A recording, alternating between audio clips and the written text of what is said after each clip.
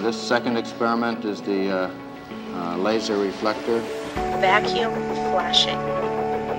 Fringe elements of science. It's more in terms of wholes and looking for patterns of connections, networks. We found that getting them down produced no significant problems.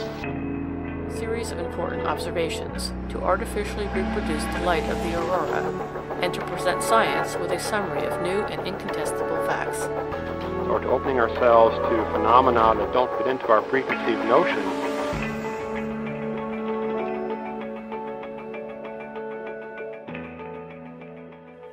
Welcome again. This is our second science report at Solari, and I am happy you are joining me today.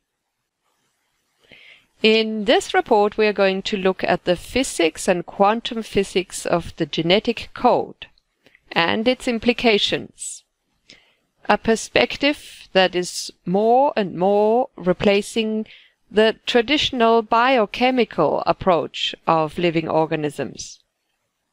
After all, any biochemical molecule consists of atoms and subatomic particles, which themselves are nowadays regarded to be quantum fields of ultimately nothing, subject to mathematical and vibratory laws of interaction. How this nothingness gets to build a quasi-stable, living, and more or less intelligent something is of course still a mystery. But to evidence and experiment with DNA and kindred organic molecules as stable electromagnetic and acoustic waveforms certainly gets us closer to a more comprehensive understanding of life.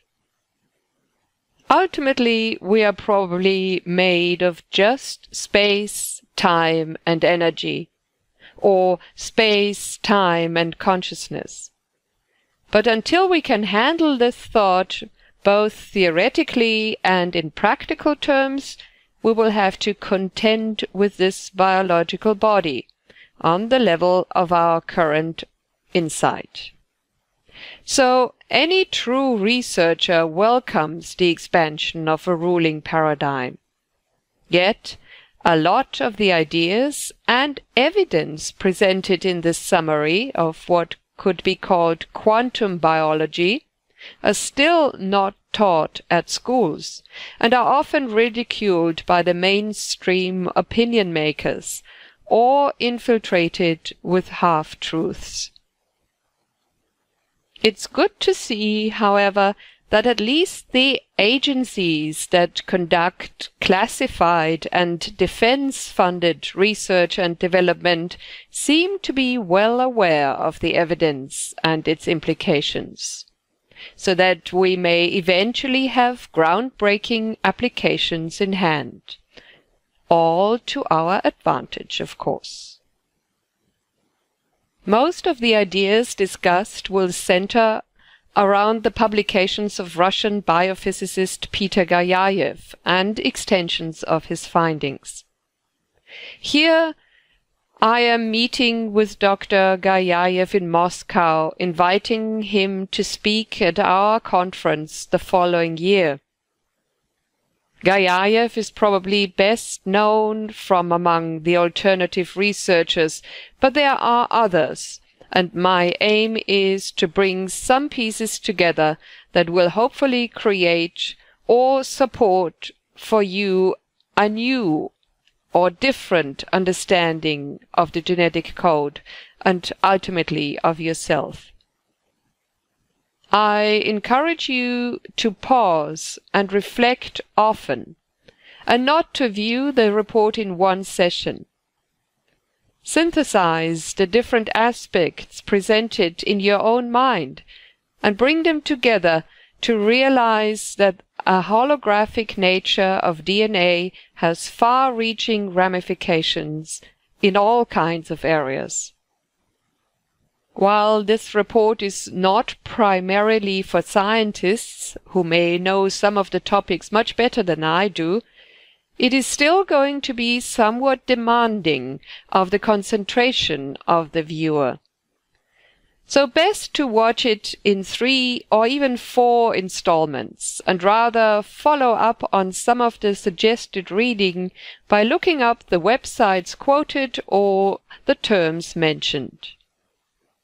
Or you may just want to close your eyes and listen to the story and do some of the study later. To give you a table of contents of sorts, we will begin with a summary of the chemical paradigm and its limitations, which will take us to a look at the vibrational and electromagnetic aspects of biology, including biophotons and acoustic coherence in the cellular membranes and the cellular water. Thus, we will discover that the genetic phenotypes or morphologies can be triggered by electromagnetic fields, and that DNA has profound linguistic characteristics, which has implications for future computing and AI. In the final section, we will focus on some specific experiments and their results, including the work of Peter Gariaev, Luc Montagnier, and Xian Kanchen. Enjoy!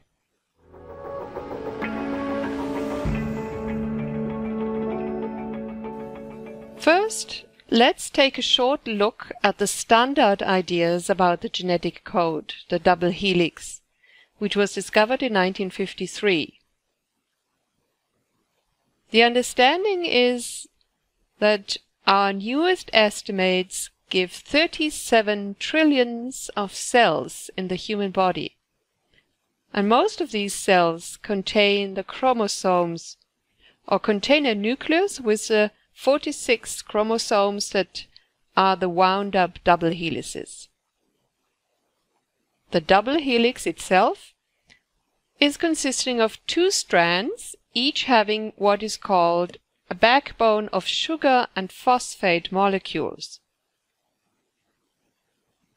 The sugar, or pentose, so called because of the pentagonal structure of the arrangement of the atoms in the molecule, actually is instrumental in making the helix, in making the turn of each of the strands as it winds and spirals. As you can see, the pentose molecule has different polarity or polarization, and it is these molecules that are optically active and polarize the light coming in, allowing for the twist or turn of the double helix. Between the backbones are the actual coding molecules, namely the 4 nucleotide bases adenine, guanine, cytosine, and thymine, that in groups of 3, so-called codons, will provide the actual genetic code. These codons, or groups of 3 nucleotides, are the coding units for individual amino acids, which in long chains produce the proteins of which the organism is made, including our body. The 4 nucleotide bases are held together by hydrogen bonds, the same type of hydrogen bonds that also hold water molecules together or can rearrange water molecules into liquid crystal clusters. Please make a mental note of the fact that the genome exists in cellular water structures. There is generally an ordered structure in the layer of water molecules immediately surrounding a protein. Since the discovery of the code, The idea prevails that all the information is stored in the nucleus of the cell in the form of genes. There are about 24,000 genes that are actively coding for the functioning of the human body, actively coding for the proteins. Considering how young our understanding of DNA is, it has been a wonderfully successful model, as we all know. But still there are certain aspects that are not explained. Usually they are simply not mentioned in the textbooks or when you look at Wikipedia. It's primarily two questions, namely, the understanding of the genetic code as we have it does not explain cell differentiation. Namely, the question, if every cell essentially has the same genetic information available as every other cell, how does it decide to become a liver cell or a bone cell or a skin cell? What gives it the information to decide the topology or geometry of its function and its position in the body?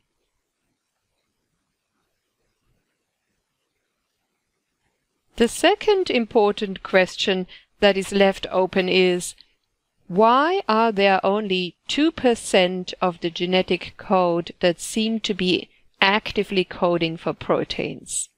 98% of the genetic material has for long been regarded as a type of graveyard of outdated information, no longer in use, selected out during the timeline of evolution.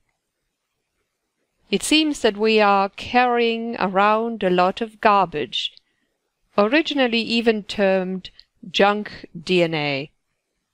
Although this term is no longer so much in use, and only recently non-coding DNA, as it is called, has become part of certain considerations, such as with the ENCODE project. Still, there is no consensus on what role it plays, if any. But is it really possible, almost like in cosmology, where 95% of the cosmos seems to be dark matter and dark energy, not registered by our scientific instruments, that also in biology only 2% of the genetic material has meaning, and the rest is meaningless, to be discarded?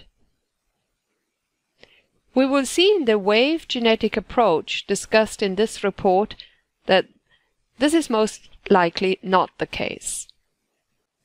The normal paradigm of genetic information looks at the material side of the genetic code, its chemistry, the sequence of the codons and nucleotides. Even the genetic engineering that has become so successful is done by chemical procedures, or synthesizing and recombining genetic sequences, such as the famous CRISPR procedure for controlled genome editing. That's been the perspective, to focus solely on the biochemical or matter side of the DNA. But this material and biomechanical paradigm is shifting, and it's making way for an increasingly immaterial, biophysical, field-based, and quantum mechanical paradigm of information storage and transfer through DNA. Stem cell research has already uncovered that a more fundamental level of genetic information is present in the genome, as each cell can be returned to a type of ground state or universal pluripotency for a guided differentiation into any other type of cell.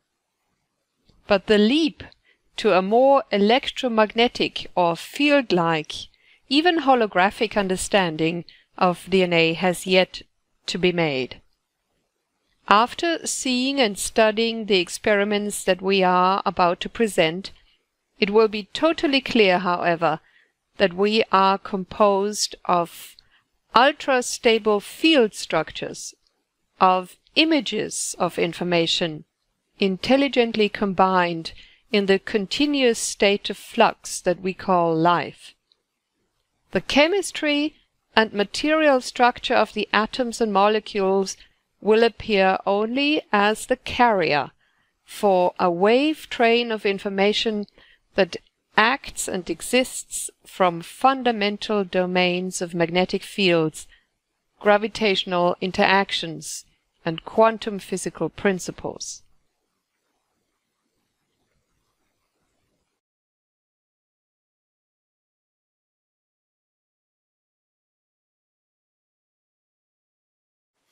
Much, or even most, of this understanding has come out of Russia.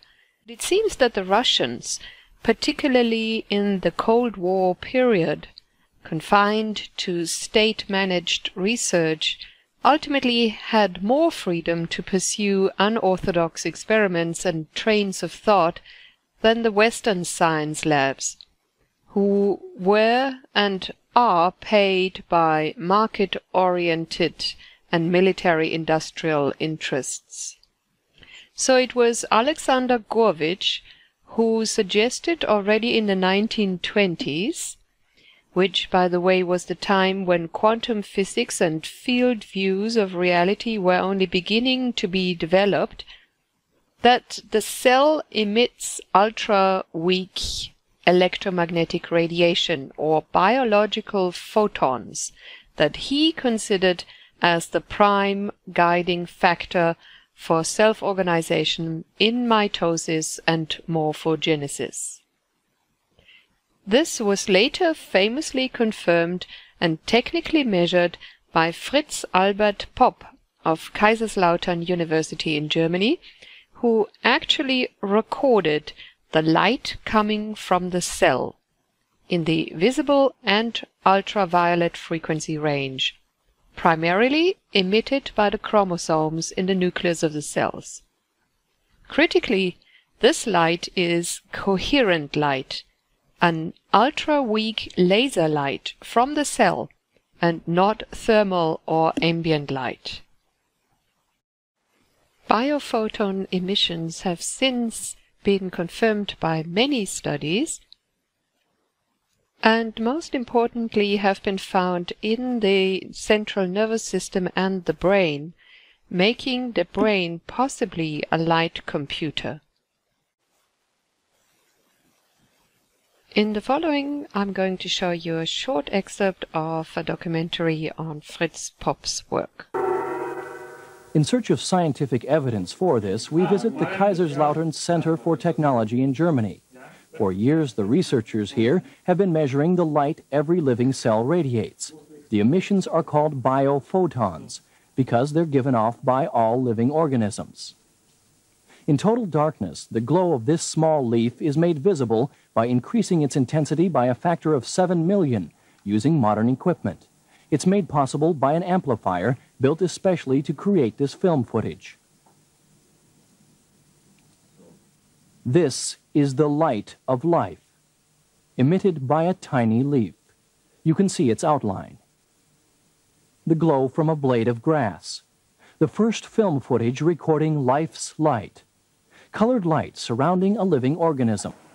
In Dr. Fritz Albert Popp's lab, they're trying to unravel the mystery of how nature uses this light, in blood, for example. The defense cells are separated out for the experiment. The light of life is no ordinary light. It's a bit like nature's laser show. Cells use the light to communicate with one another. Usually, you can't see the glow of the defense cells. That changes immediately when the cells go into action.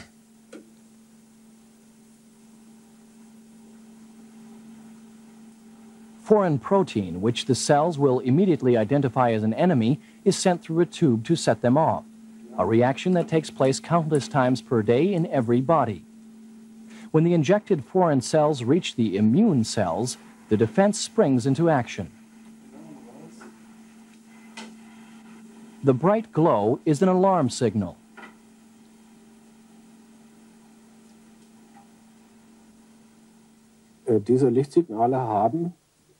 Based on the many results that we now have to interpret, these light signals have the ability and function of optimizing chemical reactions, to bring about an improvement, an activation, to make the system as efficient as possible, to inform the individual parts, which are a great distance away from each other, who does what and where. This coordination, which cannot take place purely through a chemical reaction, can be controlled via the light. Information at light speed. One example of this can be shown in an experiment with eggs. The researchers want to compare chicken eggs from caged hens with free-range eggs. Can the two types of eggs be distinguished by the light they emit? Biochemically, there is no difference. The researchers take a measurement using especially light-sensitive equipment. If a difference can be demonstrated, that means the hens' different lifestyles can be determined through light output. More simply put, do the eggs of happy hens have a different glow than those of their caged comrades? A critical question for egg consumers as well as egg producers. All the data is analyzed by a computer. The experiment must be run following strict scientific procedures. It must be able to be tested at any time and repeated anywhere in the world.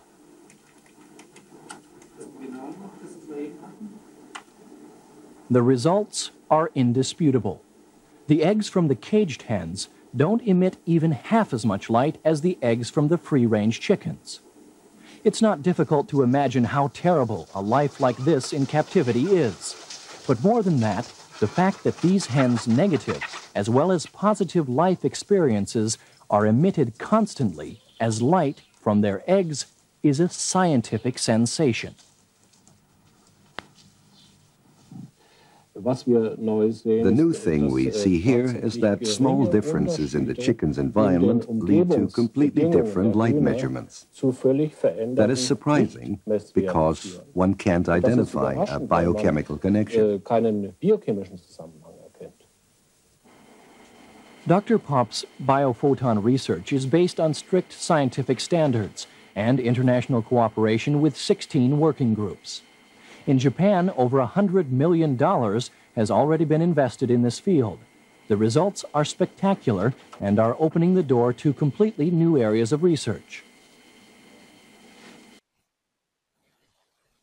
Can you imagine that a rigorous scientist of the focus and integrity of Fritz Popp was ridiculed and vehemently attacked by peers and not taken seriously by many of his colleagues of physics, who implied that there simply cannot be order in the heating bath of the body, for laser would require order.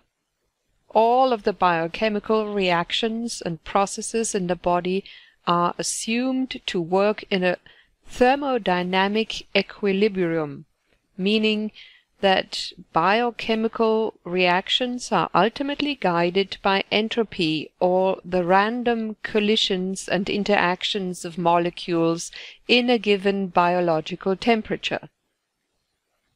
And yet, given the understanding that the coherence length of sunlight on the Earth's surface corresponds with the dimensions or the size of the biological cell, makes coherence on a cellular scale and below very feasible. The idea of coherent light emitted from the cell is not so far-fetched. Biological organisms have evolved and developed for millions of years within the magnetic field of the Earth, at a certain distance from the parent star, our Sun, so that the cellular structures and living architecture is precisely tuned to the energy distribution in the heliosphere.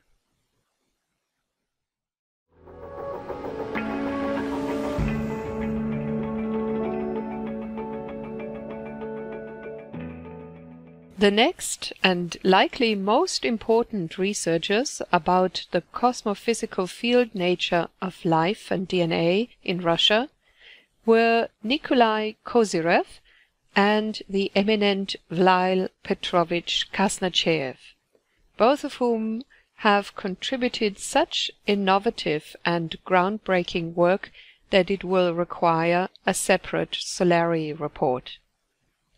I've had the opportunity to work with the Institute of Cosmic Anthropoecology, ISRICA, in Novosibirsk, and was instrumental in publishing Kaznacheev's monograph for the English-speaking world. Kaznacheev discovered the cytopathic mirror effect. This is a distant intracellular electromagnetic interaction between two tissue cultures, one of which was subjected to a detrimental biological or chemical agent, such as a virus or a poison. The two cultures were in sealed containers with only an optical window between them. With glass as the optical window between them, the infected culture would die while the other culture remained healthy. But when a quartz crystal window was placed between the cell cultures, and we need to know that quartz crystal glass allows ultraviolet light to pass through, then some 12 hours later, the disease also appeared in the healthy culture. The effect could be transmitted even further to a third culture that never physically came in contact with the poison or virus.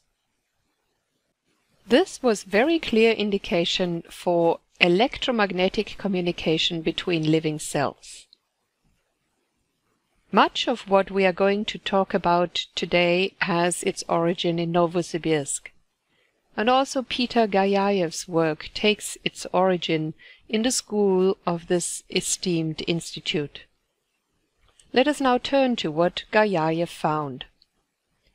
The first indication of DNA holography was discovered in experiments in 1985. The findings were published in English only in 1991 and later described in greater detail in 1994 in Peter Gariaev's book The Wave Genome in Russian. A now famous article that made its way to the internet was published by Vladimir Poponin in 1995, working with the Hard Math Institute, but using the material of Gariaev. What was it that they found? The discovery was made as a side effect of experiments that were looking at the vibration modes of DNA in solution. They were using a dynamic light scattering laser or spectrometer. This is a device that examines how material scatters light, which provides insight into the behavior of the material. So the impacting laser light is diffracted, showing how the particles of different sizes have a unique scattering signature.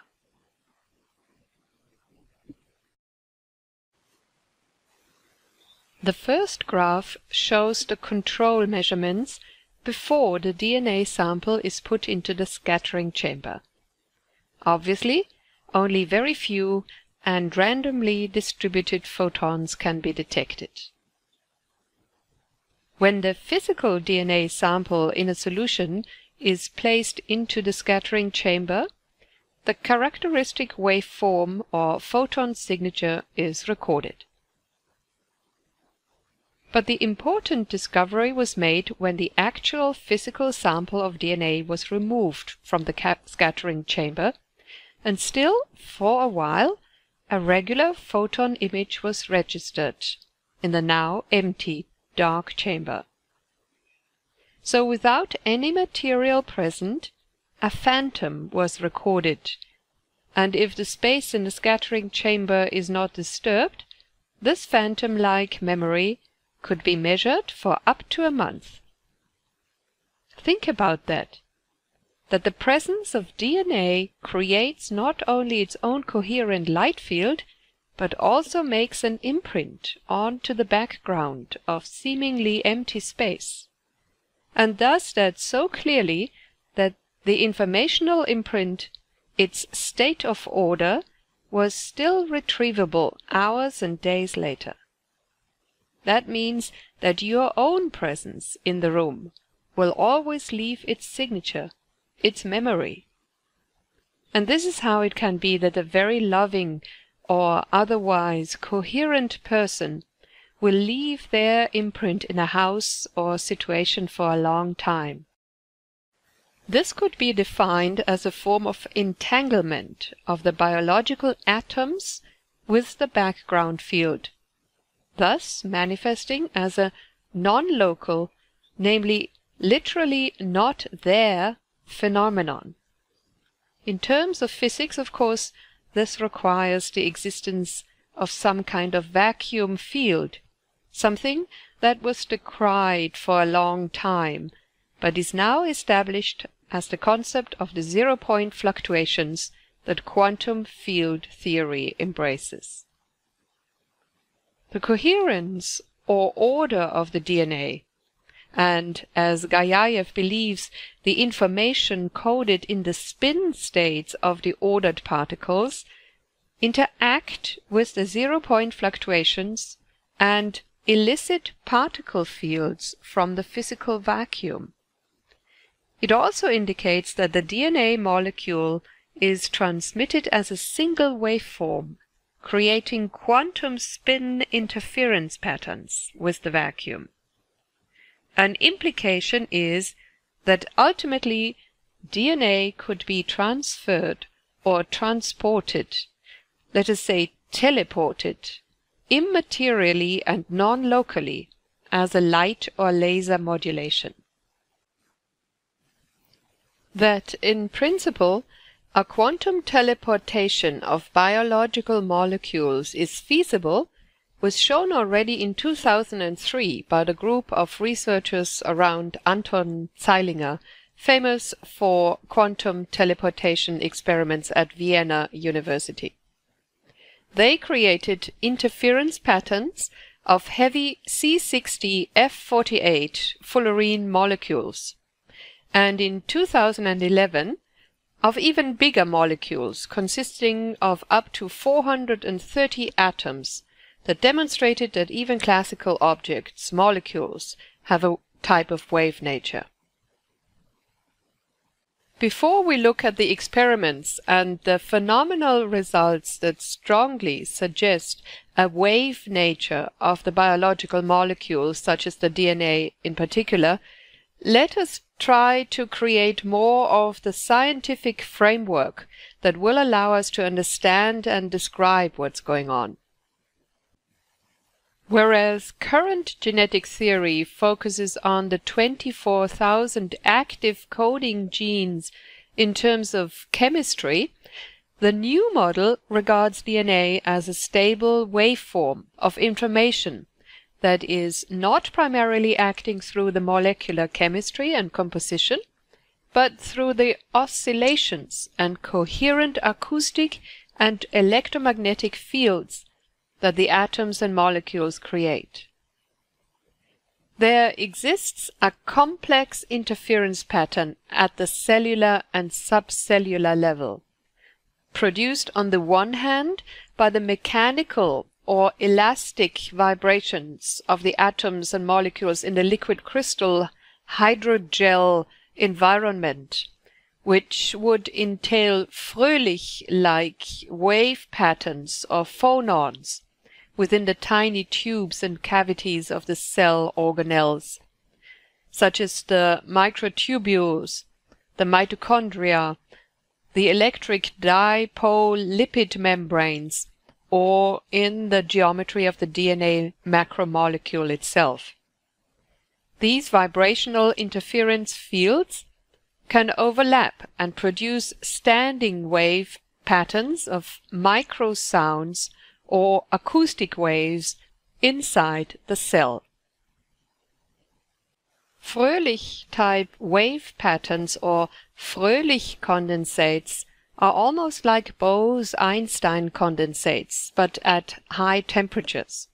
A Bose-Einstein condensate involves the overlapping of the de Broglie wavelengths of particles, or the matter waves, to such an extent that the whole system can be described by a single wave function. German physicist Herbert Fröhlich predicted in 1968 that biological proteins and membranes could enter such a state when excited through metabolic pumping, that is, energy uptake, which would result in coherent excitation frequencies that act like macroscopic quantum states. We read from an article by Mae-Wan Ho. The excited molecules and membranes will vibrate at various characteristic frequencies. This eventually builds up into collective modes or coherent excitations of both electromechanical oscillations, phonons or sound waves in solid medium, and electromagnetic radiations, photons. The possibility arises that organisms may actually use electromagnetic radiations to communicate between cells or between different organisms. These Fröhlich oscillations inside the microtubules, as well as in possibly other structures and molecules of biological importance, are also part of the theory by Stuart Hameroff for a basis of consciousness. And it was recently supported by the New Jersey Institute of Technology and Yeshiva University in Israel, showing that microtubules seem to have particular frequencies stored at their edges. The researchers were looking at the topological phonon edges of microtubules, which are quanta of sound energy or vibration at the very edge of the surface of a material. This plays a role in superconductivity and is related to a special class of subatomic particle, the so-called Majorana fermions. Majorana, by the way, are part of the theory to explain dark matter and may be related to neutrinos. It's not yet clear if neutrinos are actually Majorana particles. But it's showing us that there may be a component of superconductivity involved along the edges of the cytoskeleton. Here you can see 3 different frequency bands that are found along the edges of the microtubules. This is a video by Anirban Bandyopadhyay, senior researcher at the National Institute for Materials Science in Japan, showing frequencies in the kilohertz, megahertz and gigahertz range. It is at these edges that one can find the 4th phase of water, or the exclusion zone of Gerald Pollack's research that shows that the cytoplasm is composed of a particular type of intracellular water, structured water, a liquid crystal type of water in the cell that facilitates energy and information transfer. That a layer of ordered water is created around the microtubules was first reported by L.A. Amos in 1979. A strong electric field is also formed around mitochondria, which are aligned around microtubules. So the acoustic Fröhlich condensates vibrate and structure the waterous environment inside the cell. The ordered water in the region of the electric field along the membrane forms a gel-like structure, which allows for a high excitation of intracellular vibrations. This gel region also shows higher pH values and comprises several layers of water molecules so that it can take on macroscopic dimensions. A decrease or loss of membrane potential along the edges changes the water ordering around the microtubules and mitochondria and is indication for a decrease in the energy pumping. Now it is interesting to note that Otto Warburg pointed out that dysfunctional mitochondria will switch to produce energy from fermentation rather than oxidation or proton transfer to the inside of the mitochondria. ATP production by fermentation takes place outside of the mitochondria in the cytoplasm, where the cellular water is no longer structured and pH is acidic. It is very likely that this reversed form of ATP production and cytoplasmic acidity is the cause for cancer. Importantly, however, it has been shown that the water ordering can also be achieved by an electric field of external source. Researchers at the Institute of Physical and Theoretical Chemistry in Graz, Austria, report on a floating water bridge between two glass beakers that was created by applying a high voltage direct current electric field. The water can climb out of the container and walk across the air to the other beaker. The length of the floating water bridge was up to 3 centimeters. Inside the water bridge, Elmar Fuchs and Jakob Woisetschläger observed high-frequency oscillations of different velocity than the surface waves. Thus, the bridge acts as a waveguide.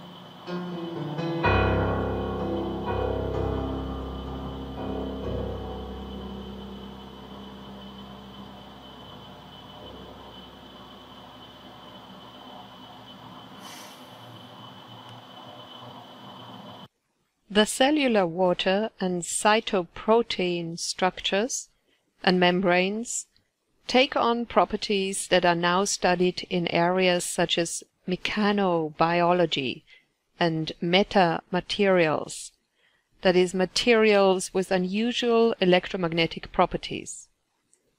Researchers at the Georgia Institute of Technology, for example, have demonstrated that hydrogel nanoparticles or gel materials such as you find in the cells can be used to form photonic crystals, which can be tuned for telecommunication through the crystalline lattice. if it is possible to guide the photon through the crystalline lattice, it can be used as a photonic computer. I know this is a lot of technical information, but please don't switch off. Rather pause and think about this for a moment. Try to understand and visualize what is going on right now in your own cells. There are highly ordered negentropic processes in each of our cells right now that have the ability to establish long-range communication links across membranes through water bridges and stable waveforms. This is not the chemical action potential of neuron signaling, but a much faster, coherent wave train that employs quantum mechanical characteristics. All the cells are in coherent communication with each other, based on the liquid crystal vibration patterns in the cellular architecture. And it is upon this vibrating lattice that the holographic, image-like bioinformation rides. I consider it more than an analogy that we were created in the image of a divine master blueprint.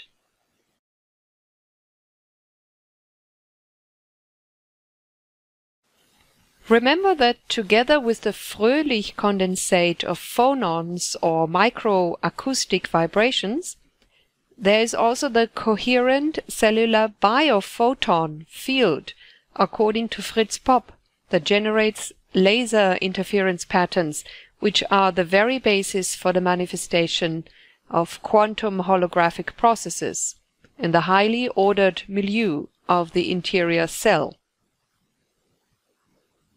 You kind of have two layers of constructive interference patterns, one acoustic, the other electromagnetic, that seem to generate complex holographic images and wave structures that can be maintained for a long time. This can be regarded as a new type of video system encoding DNA in several layers that remain intact across various domains. The DNA here acts both as an antenna or receiver as well as a sender of genetic images, with the image itself not being stored as a molecular chemical text but as an interference pattern, a quantum hologram of acoustical and electromagnetic waves. Gariaev considers the DNA as a soliton, an ultra-stable wave train, traveling along the complete molecular lattice. The molecule as a whole becomes a harmonic quantum oscillator, and as such will be seen to have resonance coupling abilities with all scales of the universe. The observation that the genetic information is not actually stored inside the DNA, but may be simply read by the laser properties of the coherent particle behavior of the biopolymers from a library that is stored somewhere else, is corroborated by a unique discovery of two scientists of Ciba Geigy, now Novartis, in Basel, Switzerland. Guido Ebner and Heinz Schürch placed seeds of germ cells of different species into an electrostatic field, a DC voltage field, much like we have it naturally in our atmosphere, in a thunderstorm, or as it occurs between membrane dipoles in the cell. Only they created fields of an intensity of up to 10,000 volts. The seeds remained in the electrofield for about 3 days, or sometimes longer, and then were allowed to sprout and grow. The resulting plant or organism displayed a striking phenomenon. Modern-day maize seeds, for example, will develop up to 5 ears in one place, where normally only one cob develops. This is how maize grew in much earlier evolutionary times. Genetic characteristics that had been lost through cultivation or crossbreeding were brought back and were continued into the following generation of the same plant. The same happened to modern-day wood fern, whose spores were treated in the electrostatic field. It reversed its evolutionary history and grew into a different phenotype of a fern that grew millions of years ago, but no longer today. Chemically and genetically, the wood fern was still the same, but its shape and appearance had jumped back in time. How is that possible? Unless the genetic information is stored somewhere else, possibly in the geomagnetic field, or will at least require a coupling with this background field to access the current version of a plant.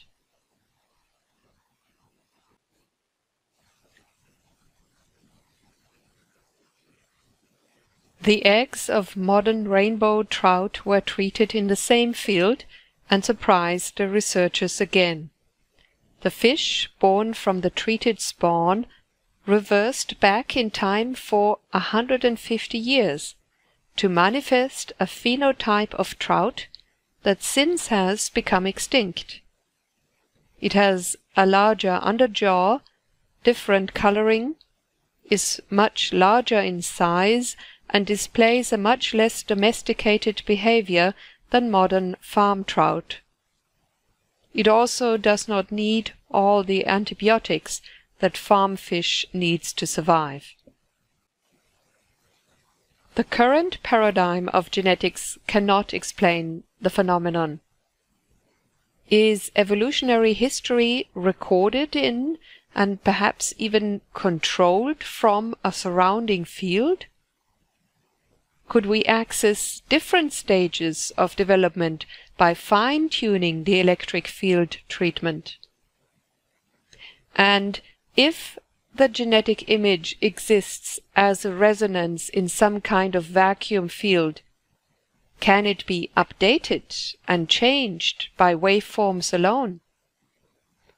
Could, in principle, a holographic genetic image be inserted into the magnetic field of another planet and trigger life somewhere else? Ebner and Schürch both died unexpectedly in 2001, and the research that was even presented on Swiss and German TV in the 1990s is no longer talked about. After patenting the discovery and method, Ciba-Geigy discontinued the research. Of course, we must consider that the same company also produces the fertilizers for maize growing and the pharmaceuticals for trout farming.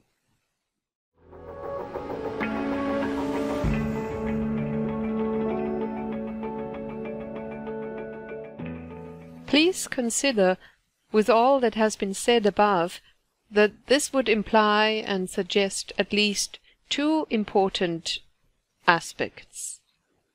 First, that the genetic information does not lie only in the individual chromosomes within a nucleus of each cell, but is also fractally distributed and realized by the complete chromosome continuum or quantum field of the whole organism, with each manifestation of the chromosome set being in communication with the oscillating holographic field of all other sets of chromosomes in each cell.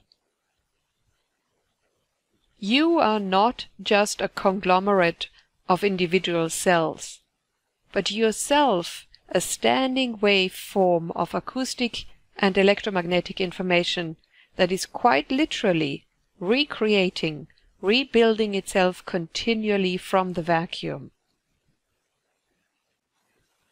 Furthermore, this chromosome continuum throughout the organism obviously does not only have a spatial extension, intercommunicating throughout the body and even beyond, but also a temporal component, communicating important sequences of information across generations of a species type.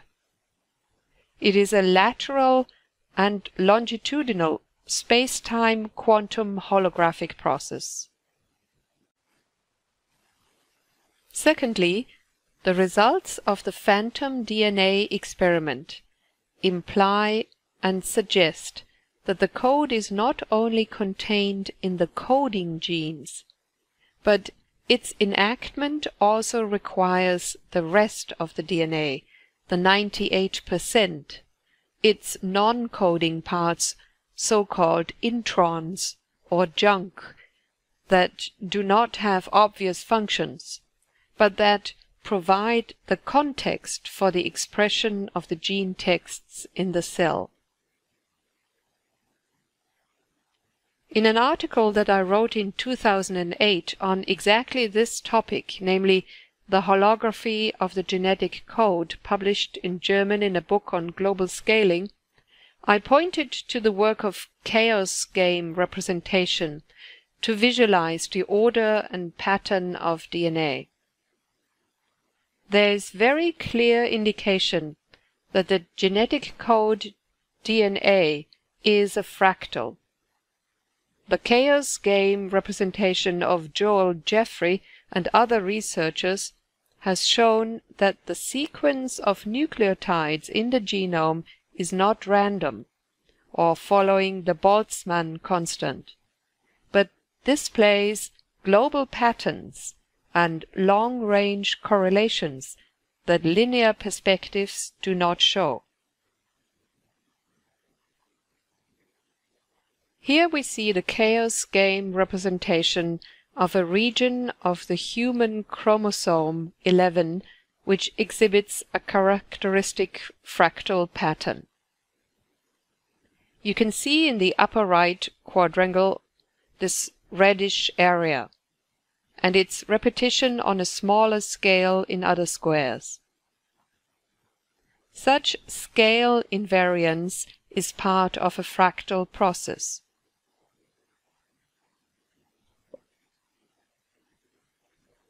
Chaos game representation works like this. You assign the 4 nucleotides adenine, guanine, cytosine, thymine to the 4 corners of the square. Then plot all of the nucleotides in their sequence, starting from the center and moving halfway to the corner of base 1. From there, move halfway to the corner of base 2, and so forth. Every point in a CGR thus represents one of the nucleotides. What is found in these self-similar patterns is that there are long-range correlations that extend across thousands of base positions and indicate the existence of a superior context. The correlations exist primarily in the non-coding sequences of the genetic material, which is evidence that the 98% of seemingly useless DNA have organizing and context-generating information. An additional fractal or self-similar pattern of the DNA has been found in its 3-dimensional structure. Researchers of so-called mechanobiology are slowly discovering that also the spatial organization of the chromosome is critical for regulating the genome. The three-dimensional organization of the chromosome, a double helix of almost 2 meters length folded down into an area of only 2 nanometers, follows what is called a Hilbert curve, one of a family of shapes that can fill a two-dimensional space without ever overlapping. The mathematical intelligence of this molecule is quite extraordinary, both in terms of group theory, as I will present in the future, as well as in terms of its geometric topology, as seen here. Keeping in mind that fractality and self-similarity are properties of holography, let us go back to the context-providing long-range correlations that entrain the coding and non-coding sequences, fractally distributing the code across the complete genome and not just the genes. Such long-range correlations are also an acknowledged characteristic of human language texts. Context is a fundamental condition for error-free transmission, that is, the reproducibility and intelligibility of information. Several studies address the surprising precision of RNA transcription, namely the copying of genetic information for protein synthesis or cell division, pointing out that statistically the high degree of fidelity in transcription cannot be random, but suggests correcting and steering mechanisms that would ensure that the transcribed blueprints are properly understood, in particular in view of the high ambiguity of the protein coding units which contain homonymic and synonymic sequences that do not provide an unambiguous recipe for protein synthesis. Homonyms in the genetic code are areas when different amino acids are coded by the same triplet units. And synonyms are cases when different triplets or codons code for the same amino acid. For example, it was clear very early, after the discovery of the genetic code, that the triplet uracil-uracil-uracil, which is for RNA, codes for both phenylalanine as well as leucine. It is furthermore understood that only the first 2 digits of the triplet are the defining units, so that different codons can code the same amino acid. This is one of the main difficulties pointed out by Gariaev.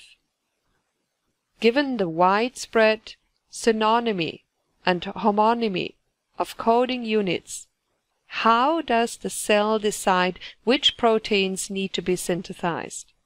And how does it decide so quickly?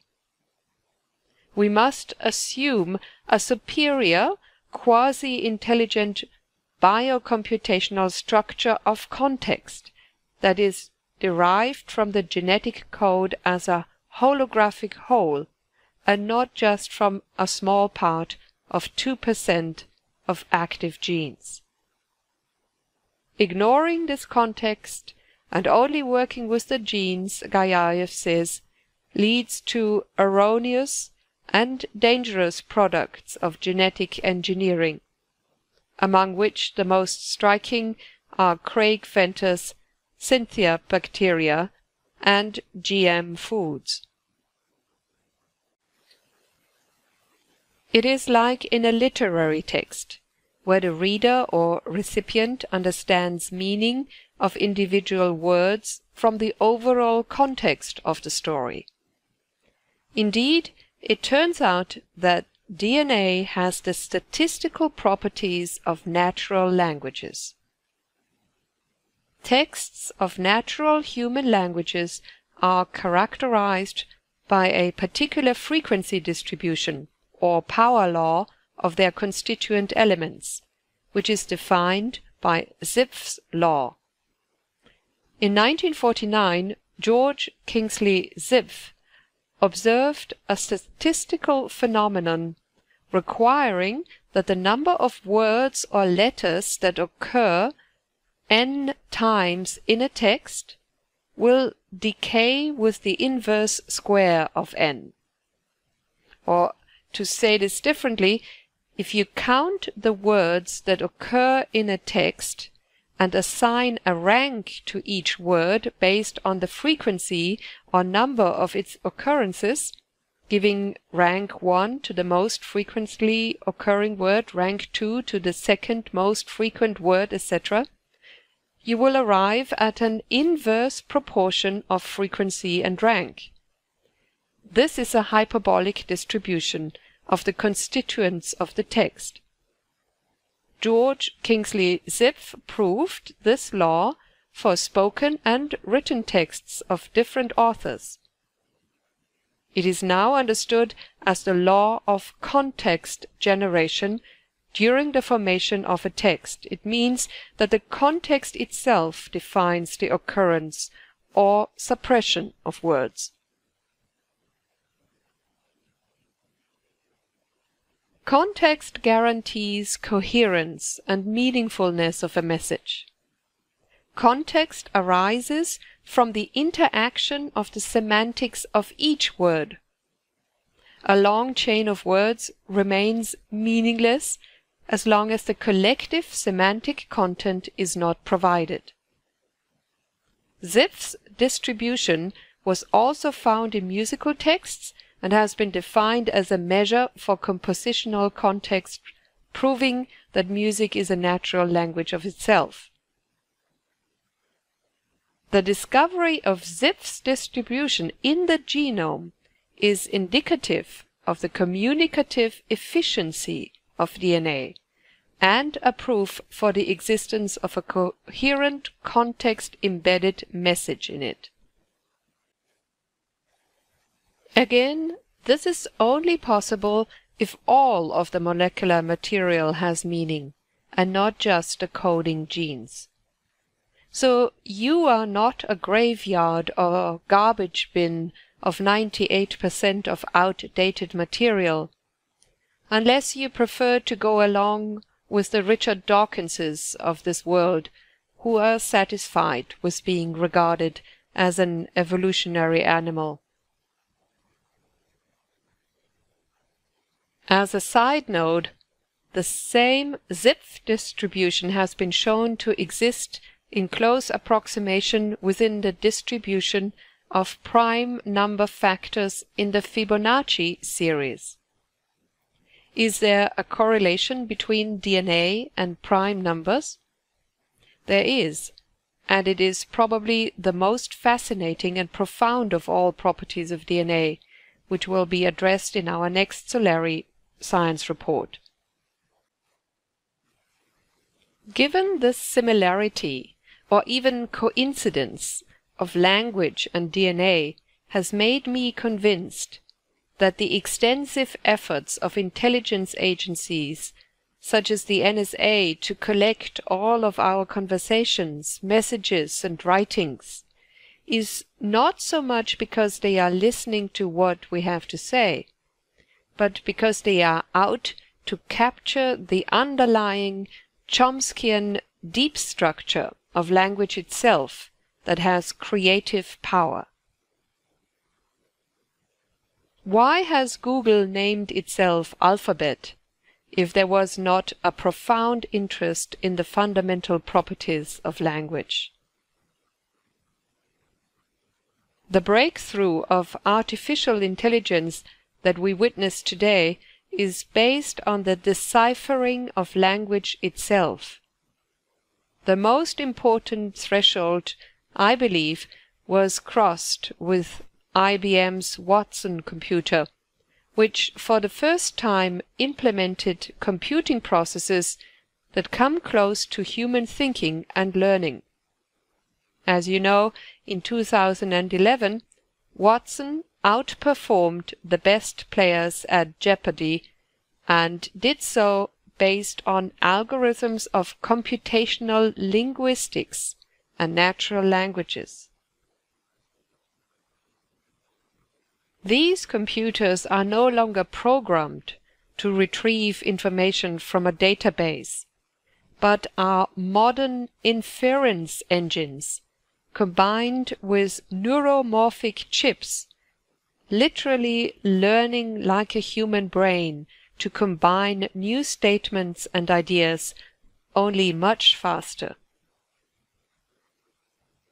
Just a few weeks ago, IBM's new supercomputer, Summit, was announced, using deep learning algorithms, or what is called cognitive computing, combined with a huge memory base that puts AI beyond the reach of human minds. Its latest version, called Project Debater, is able to persuade a human subject to follow its argumentation, even on political issues. These artificial intelligence systems interact with their environment in real time and are able to change strategies along the course. They are learning from trial and error, using raw data much like a human, a process called reinforcement learning. The neuromorphic and cognitive computers are also involved in the Human Brain Project, or Blue Brain Project, that has discovered high-dimensional structures in the neuronal firing patterns of the brain, a topic that we will have to talk about. The near future will bring hyper-dimensional geometric networks combined with neuromorphic chips for fractal brain-like supercomputing. The genie is out of the bottle, and there is no turning back. The human brain has been decoded, and metacognition is being deconstructed, all based on the deconstruction and decoding of language. If now combined with the holographic wave nature of DNA that itself has linguistic properties, we all have to take notice. We have a duty to know. If there is a real resonance between DNA and human language, it should be possible to modulate DNA by language alone. And I'm afraid this has already been done, and the implications are powerful. In a frightening and yet groundbreaking set of experiments, the Gariaev group has used human language signals to initiate gene modification and expression. Curiously, this situation was forecast hundreds of years ago if we read the Kabbalistic literature about the golem, the construction of an artificial intelligence that also had a genetic body put together by a corrupted form of language. It imitated a human, but did not have the higher attributes of a human soul. Even older are the Gnostic teachings, such as the Pistis Sophia, that describe how archons, or off-planetary intelligence, are responsible for the industrious production of genetic material that is molded to resemble Yaldabaoth, the demiurge, his name itself a corruption of the original power of creation in Yah Sabaoth. So, according to these texts, we have been at this point before, or have always been in the deep mind programming of oblivion without noticing it. However, now it seems that the computerized language system is biting its own tail, closing the circuit, which could lead to a point where we are programming ourselves out of existence.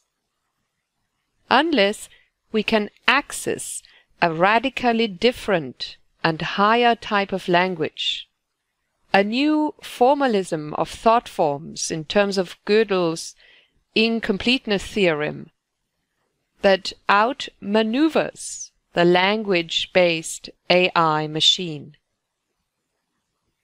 Such a formalism must be based on a consciousness of revelation and not on human deductive thinking. Now let us look at some experiments of different researchers that all give indication of a holographic wave nature of genetic information. A warning and apology in advance. Some of the experiments I'm going to describe, unfortunately, involved animals and their implied suffering or unnatural use. After the observation of the phantom effect of DNA in the scattering chamber when a live culture was irradiated with laser light, Gariaev and team discovered that the laser could also be used in a reverse setting to transmit genetic information onto a living recipient. They used a special helium-neon laser of a wavelength of 632 nanometers and discovered that it probably created a dynamic nonlinear hologram where the light wave is refracted from the cell sample and phase conjugated with the original light beam multiple times. Such holograms are studied today in connection with metamaterials. This means that the light is reflected back into the laser, now carrying the quantum spin modulation from the diffraction of the biosample.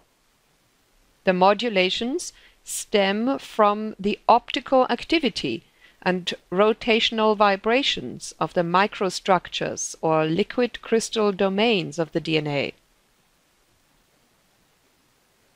As this beam goes back and forth, the information modulation becomes amplified.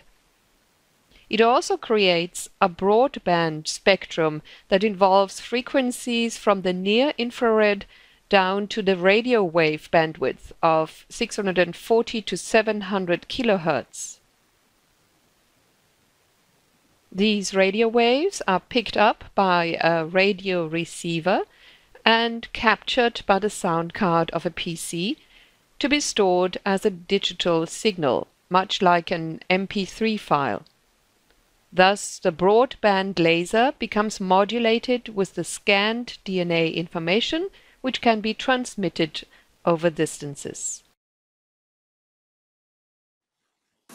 Here you can see a rather crude video of the basic technical equipment that they used. That's an older machine, the LGN 303 helium neon laser.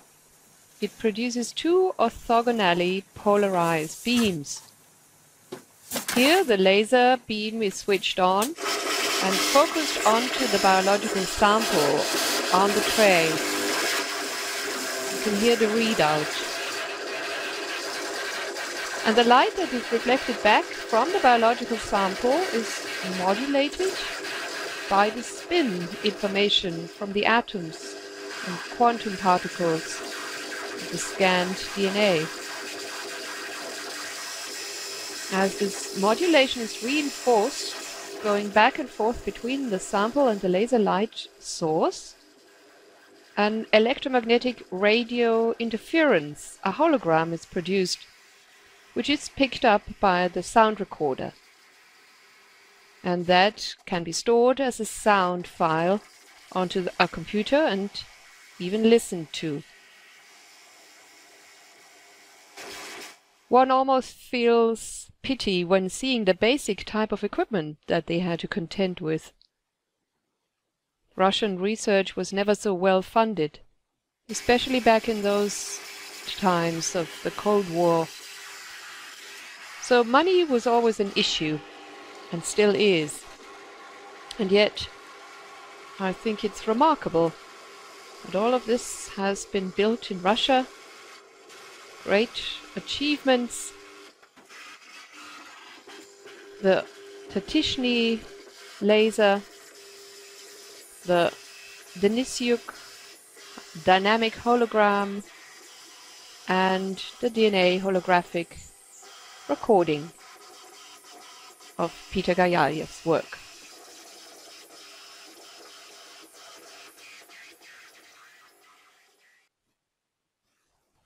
Initial experiments were done in Moscow in 2000 and then in Toronto, Canada in 2001 and 2002, where the genetic laser transmission successfully performed the regeneration of the pancreas of a group of rats that had been poisoned for the experiment.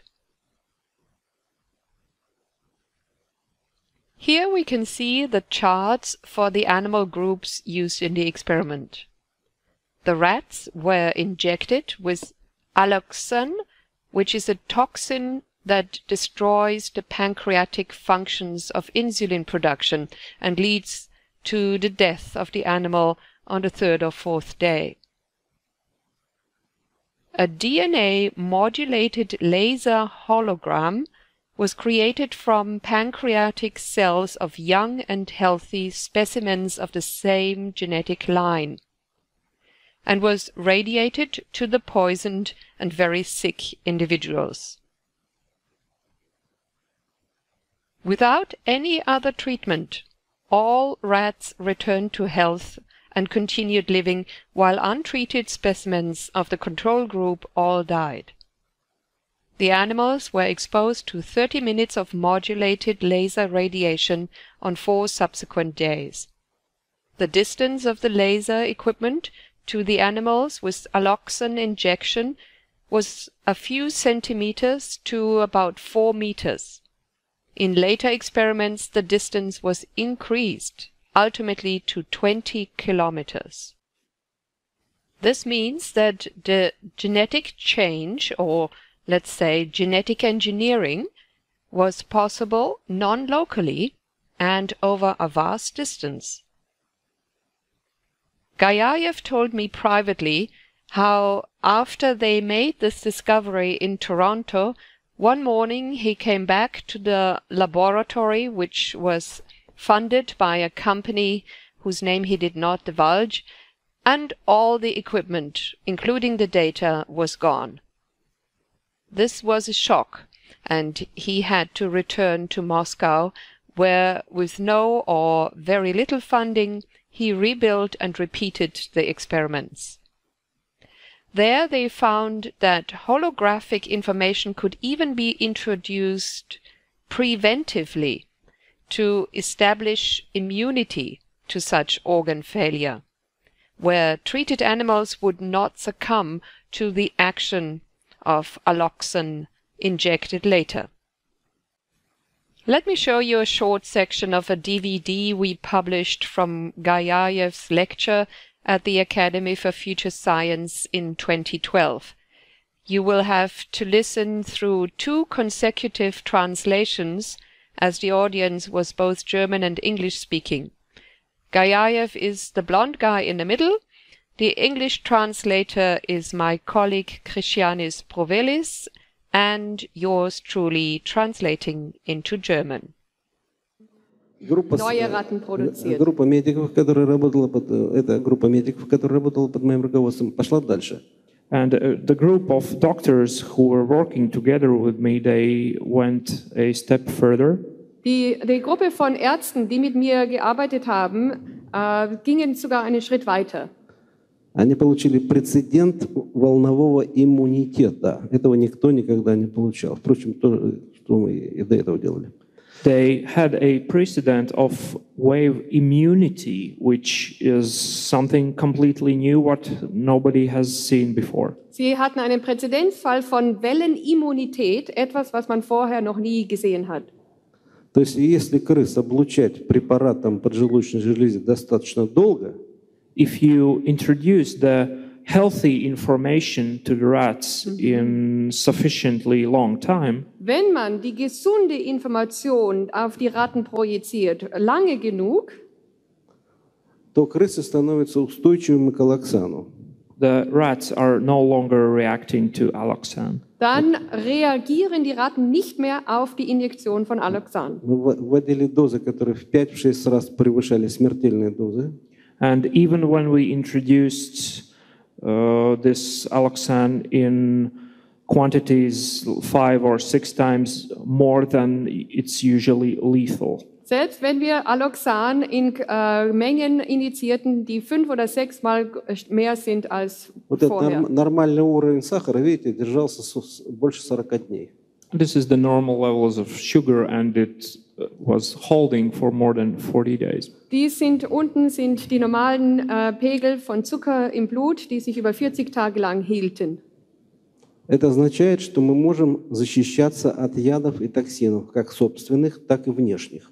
It means that we can shield ourselves from toxins that we produce in our body or that are introduced into our body. Das bedeutet, wir können uns vor Toxinen, die in unserem Körper produziert werden oder die in unseren Körper eingeführt werden, schützen. То есть открывается величайшая перспектива для того, чтобы продлять жизнь человека, потому что мы погибаем, в частности, потому что мы отравляемся, как изнутри, так и снаружи. So the new huge perspective is opening because usually the reason of our death is basically intoxication. Denn hier eröffnet sich eine ganz neue Perspektive, da wir normalerweise durch Intoxikation oder durch Vergiftungen sterben. Наша технология оказалась способна считывать информацию из биологически активных веществ самого разного происхождения. And also we found that our system is capable of reading information from any biologically active substance. Gariaev was also able to reactivate damaged seeds from the Chernobyl nuclear disaster by light and radio wave irradiation, with quantum spin information modulation from healthy seeds of the same plant type. The idea is that the DNA-modulated lasers would provide the original, undamaged genetic information back into the cellular carrier, which is able to revive. This is a form of stem cell programming by electromagnetic waves. One of the very fascinating achievements was the transmission of a healthy donor wave of a preparation of glial cells from the cerebral cortex onto what is called mesenchymal stem cells, which would then differentiate into neurons. These were placed into the blood circulation of a patient paralyzed by a spinal cord injury.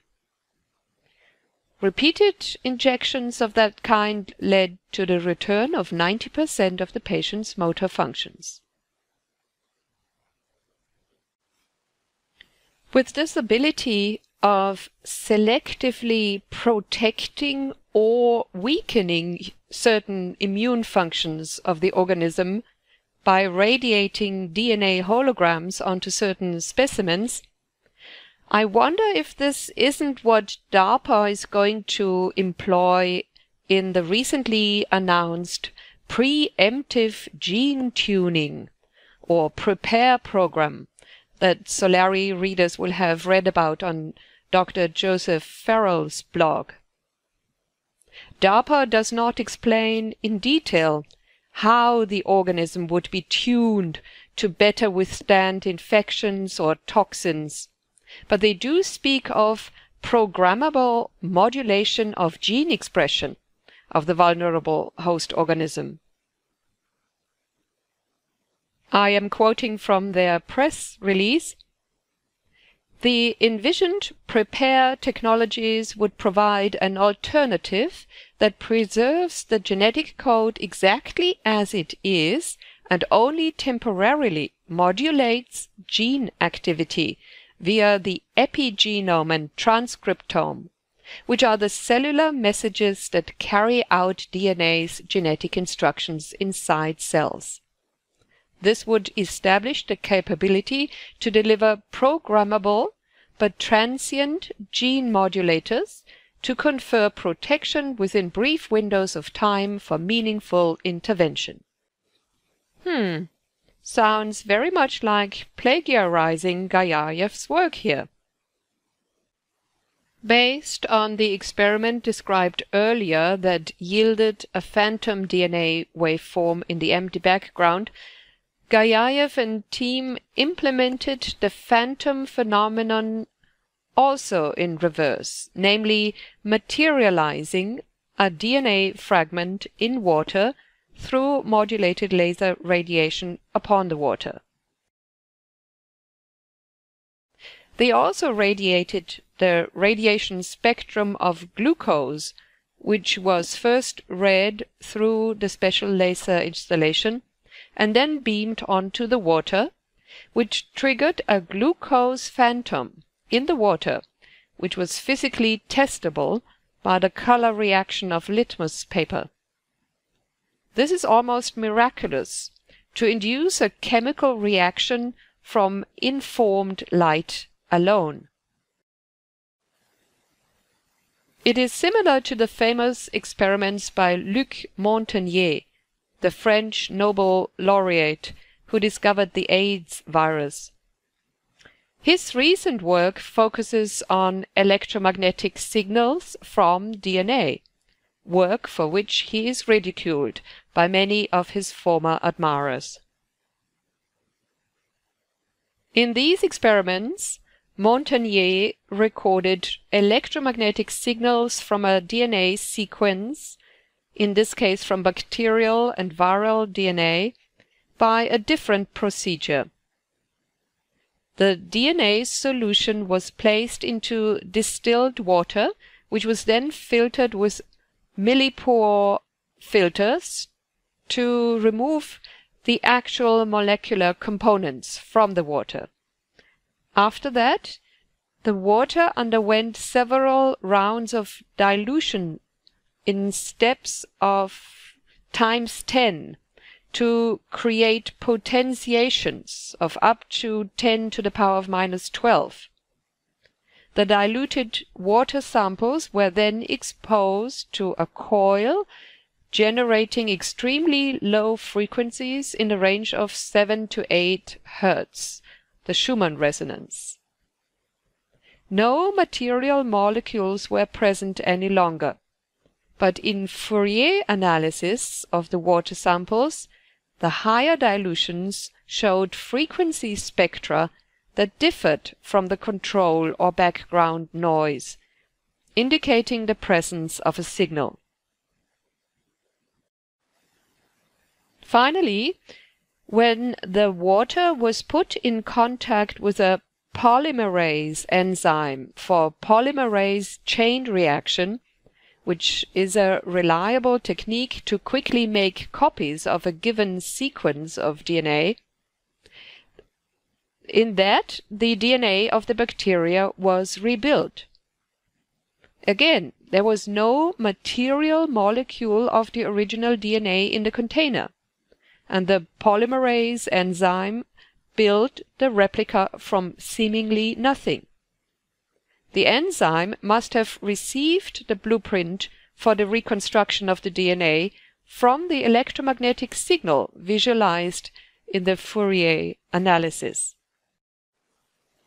Montagnier, like Gariaev, recorded the electromagnetic signals on a microphone coil and saved them as an audio file.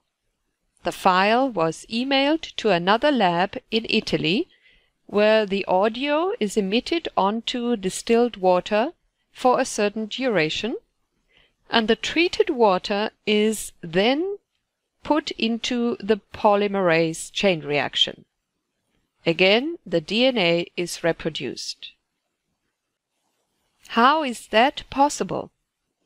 From a sound file of the radiation spectrum of distilled water with no physical DNA molecule detectable, the DNA sequence was replicated. Montagnier, inexplicably to me, I must say, used the DNA of an HIV-infected patient for his experiments. Does that mean that we can send active germs through the internet in an MP3 file, possibly mixed into music? You decide. Finally, I want to show you some of the work of Tsien Kan-chen, probably the most incredible of all. I would not normally take this seriously if I simply encountered some pictures or a report on the web.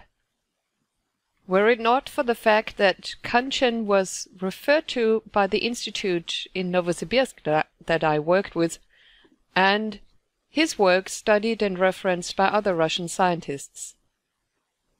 If academician Kaznacheev took it seriously enough to organize a conference with 130 scientists from all over Russia that looked at and discussed his work, then it is a real thing.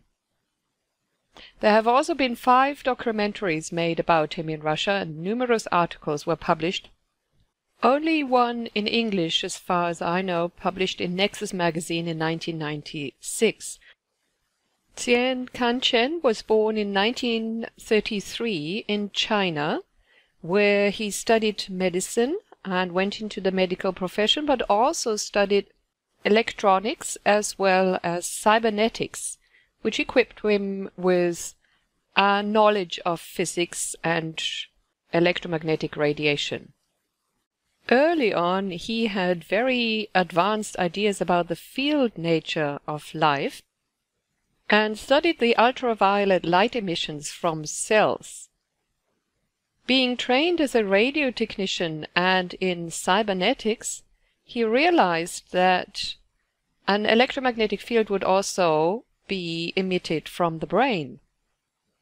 So he began studies on the enhancement of brain abilities, mental abilities, under the influence of electromagnetic radiation.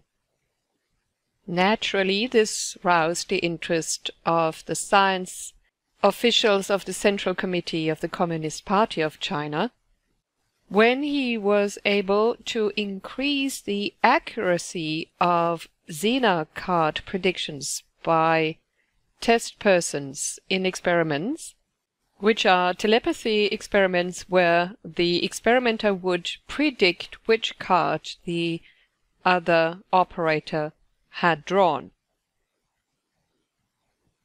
The work was ultimately classified, and also in the 1960s the revolution started to change the whole climate in China, where Tsien Kan-chen was not a party liner.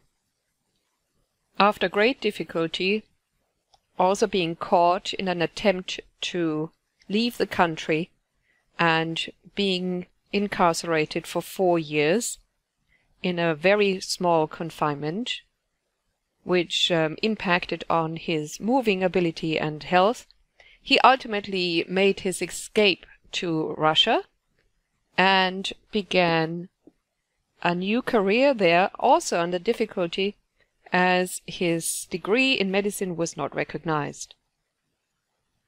Already in China, he had developed an installation that was called the Biotron, which he rebuilt in Russia when he settled in Khabarovsk city. Through his work, he came to the conclusion that DNA as the physical molecule is just something like a tape recorder of an actual electromagnetic biological information field or signal. So he sees two forms of the DNA. One is the passive molecular structure, that is the actual carrier and provides the stability of the genetic material, while the other is the electromagnetic field of the information riding upon this carrier. While the molecule is extremely stable, it is possible to change and modulate the electromagnetic signal that is carried upon it. The biotron works with microwave frequencies to read information from the DNA or the field of a living organism, directing it to another living organism. If the transfer process goes on for a period of time, certain genetic changes are taking place in the receptor organism. First experiments he already carried out in China around 1961, where he placed a duck into the donor or transmitter side of the installation and placed the eggs of hens into the receiver side of the installation. After a period of this treatment of microwave radiation, the hen eggs were allowed to develop. The resulting chickens had features of a duck. They were altogether larger, they had a flatter beak, and they had membranes of skin between their digits, the webbing that ducks have. The second generation chickens, born from such treated animals, retained the genetic changes.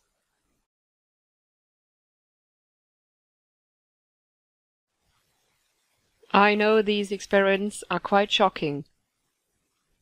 And even more shocking is the realization that they are possible. There were other animal chimera experiments that I do not want to mention.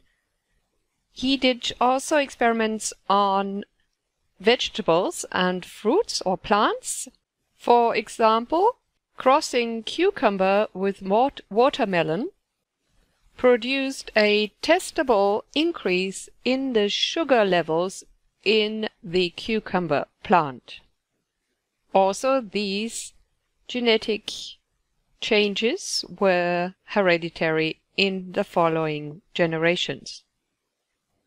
The crossing of wheat and corn or maize produced a complete change of the maize cob and an increase in yield.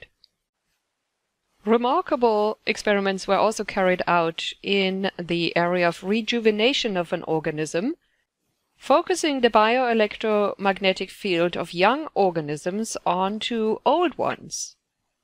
First experiments were carried out on elderly mice that increased their lifespan, their mobility, their reaction capacity and appetite, as well as sexual functions and reproductive capacity. Even older mice were able to reproduce again. Some of the rejuvenation experiments were also done on human volunteers, radiating fresh or young plant sprouts and germs onto human receptors. Please note the very interesting geometry of the installation. That is the original installation, and you can also see the cables that are the waveguides into the installation that are connected to each of the vertex points of the geometry. It's a dodecahedral geometry, and it makes me wonder if there are certain architecture types, certain buildings and spaces that would facilitate transmission of electromagnetic wave information. We should also consider that microwaves that are used here are not naturally occurring on Earth. Microwaves that would arrive from cosmic spaces are naturally shielded from the biosphere of Earth through the magnetic field. The fact that we are nowadays swimming in an ubiquitous bath of microwaves is quite disconcerting, especially in connection with the research of Xiankan Chen.